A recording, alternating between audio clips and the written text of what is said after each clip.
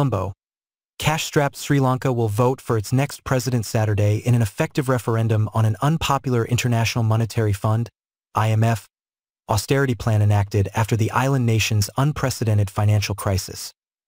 President Ranil Wickremesinghe, 75, is seeking a fresh mandate after claiming credit for stabilizing the economy and bringing an end to months of food, fuel, and medicine shortages. He has also restored calm to the streets after civil unrest spurred by the downturn in 2022 saw thousands storm the compound of his predecessor, who promptly fled the country. Think of the time when all hope was lost. We didn't have food, gas, medicine, or any hopes, Wickremesinghe said in the closing days of the campaign. Now you have a choice. Decide if you want to go back to the period of terror or progress. But Wickremesinghe's tax hikes and other belt-tightening measures, imposed per the terms of a $2.9 billion IMF bailout, have left millions struggling to make ends meet. Experts warn that Sri Lanka's economy is still vulnerable, with payments on the island's $46 billion foreign debt yet to resume since a 2022 government default.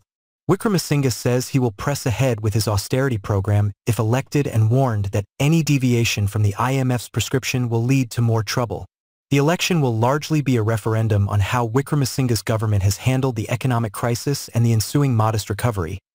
The International Crisis Group said in a report this week, IT added that many citizens were suffering enormous hardship at the same time as Colombo cuts costs and takes other austerity measures perceived by the public as unfair.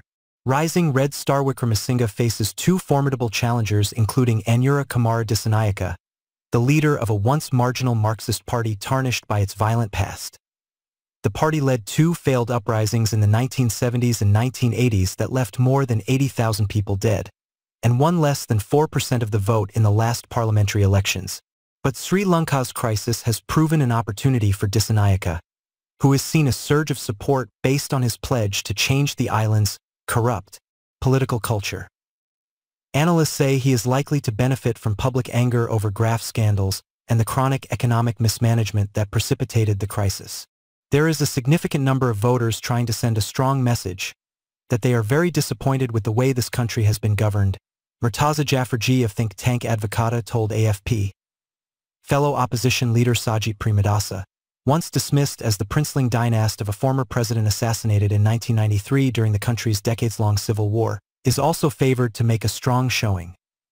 The 57-year-old, a former ally and deputy of Wickremesinghe until he renounced his former leader in 2020, has campaigned on a pledge to secure concessions from the IMF. We will revise the unfair burden-sharing structure of the IMF-supported tax code revision that is forcing professionals to seek employment abroad, Premadasa said in his manifesto. Official data showed that Sri Lanka's poverty rate doubled to 25% between 2021 and 2022, adding 2.5 million people to those already living on less than $3.65 a day. The IMF said reforms were beginning to pay off, with inflation below 5% from a peak of 70% at the height of the crisis, and growth slowly returning. A lot of progress has been made, but the country is not out of the woods yet, the IMF's Julie Kozak told reporters in Washington last week. It is important to safeguard those hard-won gains.